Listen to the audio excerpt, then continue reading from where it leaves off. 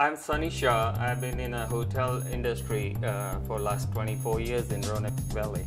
We own and operate 5 hotels in the valley, Baymont Inn and Suites, Ramada Inn, Howard Johnson in Delville, Howard Johnson in Airport, near the airport, Days Inn Civic Center. It's very important to buy locally, bank locally. I've been doing it for over 15 years in Roanoke Valley and I love it.